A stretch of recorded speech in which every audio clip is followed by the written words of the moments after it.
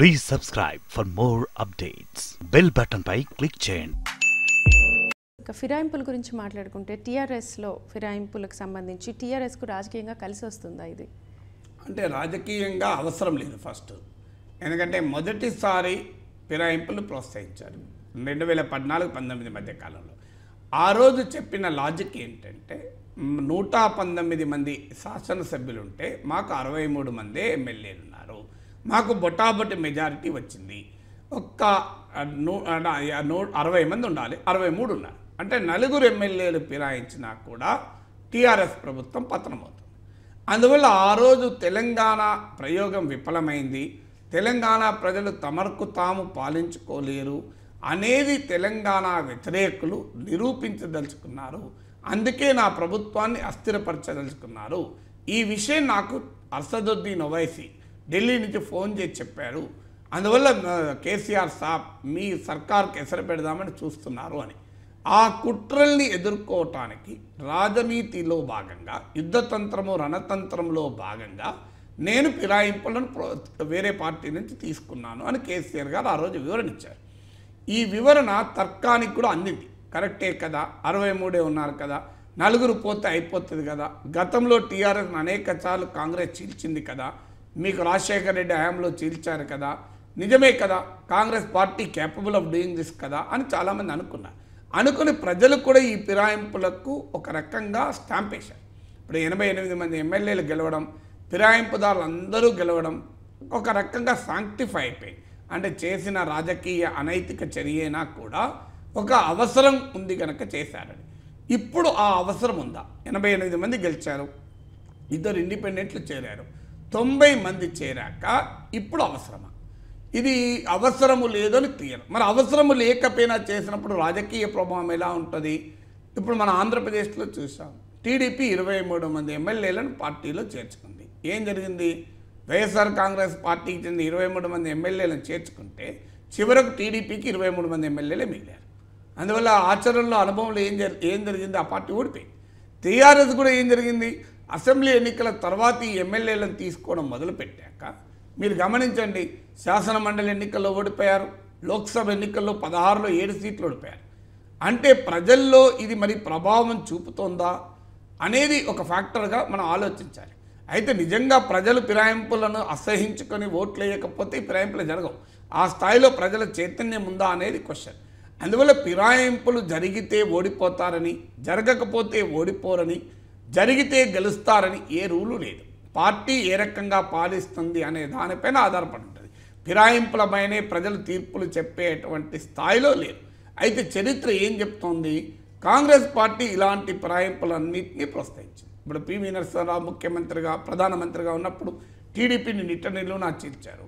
రాజశేఖర్ రెడ్డి ముఖ్యమంత్రిగా ఉన్నప్పుడు టీఆర్ఎస్ని చీల్చారు. అనేక సందర్భాల్లో అనేక పార్టీలను చీల్చిన కాంగ్రెస్ పరిస్థితి ఇవాళ ఏంటి?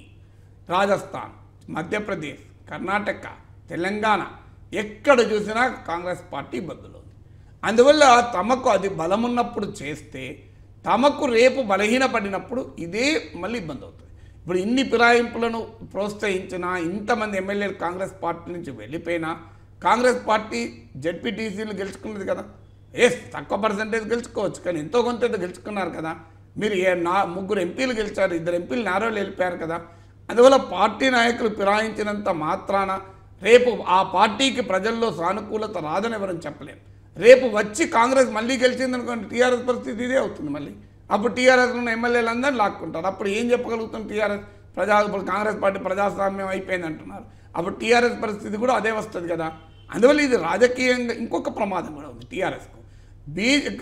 కాంగ్రెస్ను బలహీనపరిస్తే తమకు తిరుగులేదు అని టీఆర్ఎస్ భ్రమల్లో ఉంది. తెలంగాణ రాజకీయంలో కాంగ్రెస్, టీఆర్ఎస్ మాత్రమే లేవు. తెలంగాణ రాజకీయంలో థర్డ్ ఫోర్స్గా బీజేపీ ఎమర్జ్ అయింది. ఇటీవల ఎన్నికల్లో మనం చూసాం, 4 ఎంపీ సీట్లు గెలుచుకున్నారు. జెడ్పీటీసీలు కూడా అక్కడ ఇక్కడ తమ ప్రజెంట్ చూపెట్టగలిగారు. సో అలాంటప్పుడు రేపు ఏమవుతుంది? కాంగ్రెస్ వీక్ అవుతుంది. ఎవరికి లాభం? అది బీజేపీకి లాభం, టీఆర్ఎస్ కాదు. కాంగ్రెస్ను ఎదుర్కోవడం అన్నా టీఆర్ఎస్కి సులభం అవుతుందో కానీ బీజేపీని ఎదుర్కోవడం సులభం కాదు. మీరు బెంగాల్ అనుభవం చూడండి. బెంగాల్లో మమతా బెనర్జీ ఏం చేసింది? ఆ సామధాన భేద దండోపాయాలను ఉపయోగించి సిపిఎంను బలహీనపరిచింది. వామపక్షాలని బలహీనపరిచింది. వామపక్షాలు బలహీనపడ్డాయి. ఏం జరిగింది? ఆ ప్లేస్లో టీఎంసీ బలపడ్డదా? పడలే కదా. 39% ఓట్లతో 18 ఎంపీ సీట్లతో బీజేపీ వచ్చింది. ఇవాళ తృణమూల్ వణికిపోతోంది. అంటే వామపక్షాలను ఎదుర్కోవడం టీఎంసీకి ఈజీ అయింది, మమతా బెనర్జీకి. బీజేపీని ఎదుర్కోవడం చాలా కష్టమవుతుంది. ఎందుకంటే బీజేపీ అస్త్రాలు వేరు, బీజేపీ ఎజెండాలు వేరు. రేపు తెలంగాణలో బీజేపీ పెరిగితే కాంగ్రెస్ పార్టీకి మించిన సవాల్ టీఆర్ఎస్కి వస్తుంది. అందువల్ల టీఆర్ఎస్ కోరుకోవాల్సింది అంటే ఈ రాష్ట్ర రాజకీయంలో టీఆర్ఎస్, కాంగ్రెస్, బీజేపీ 3 ముక్కలాటగా ఉంటేనే కేసీఆర్కి లాభం. అది కాక నేను కాంగ్రెస్ను పూర్తిగా వీకెండ్ చేస్తే ఆ ప్లేస్లో బీజేపీ వస్తే ఫుట్బాల్, వాలీబాల్, క్రికెట్, హాకీ అన్ని కలపాడతారు టీఆర్ఎస్తో. అప్పుడు చాలా కష్టం. ఎందుకంటే కేంద్రంలో అధికారంలో ఉంది, వనరులున్న పార్టీ, కార్యకర్తలున్న పార్టీ. అన్నిటికీ మించి బీజేపీ ఎజెండాను తట్టుకోవడం కష్టం. కరీంనగర్లో ఒక్క మాట కేసీఆర్ అంటే హిందువులు బంధువులు అని, కరీంనగరే కాదు పక్కన ఆదిలాబాద్, నిజామాబాద్ 3 చోట్ల ఓడిపోయారు. సరే, అందువల్ల రేపు బీజేపీ ఎజెండాను తట్టుకోగలుగుతారా? కేసీఆర్ నువ్వు జై శ్రీరామ్ అంటావా అంటారు. అప్పుడు ఏమంటారు కేసీఆర్? నువ్వు మరి మజ్లిస్తో పొత్తు ఎందుకు పెట్టుకున్నావు అంటారు. 12% ముస్లిం రిజర్వేషన్లు ఎందుకు అంటారు. సో ఈ ప్రశ్నలన్నిటికీ కేసీఆర్ దగ్గర సమాధానం ఉండడం కష్టమవుతుంది. అందువల్ల కాంగ్రెస్ను బలహీనపరిస్తే టీఆర్ఎస్ బలపడుతుంది అనుకుంటే అది భ్రమ. అది రాజకీయంగా టీఆర్ఎస్ కొత్త సవాళ్ళు ఏర్పడుతుంది. ఆ ప్లేస్ను బీజేపీ ఫిలప్ చేస్తానికి టీఆర్ఎస్ ఉంటుంది. అందువల్ల ఇక్కడ ఆంధ్రప్రదేశ్లో, తెలంగాణలో ఒక అనుమానం ఏంటంటే బీజేపీ దాని అప్రకటిత మిత్రపక్షాలైన టీఆర్ఎస్, వైఎస్ఆర్, కాంగ్రెస్లు కలిసి ఇక్కడ కాంగ్రెస్ను, అక్కడ టీడీపీని కథం పట్టించే పని చేస్తున్నారు. ఇదే జరిగితే టీఆర్ఎస్కు నష్టమే, వైఎస్ఆర్ కాంగ్రెస్కు నష్టమే.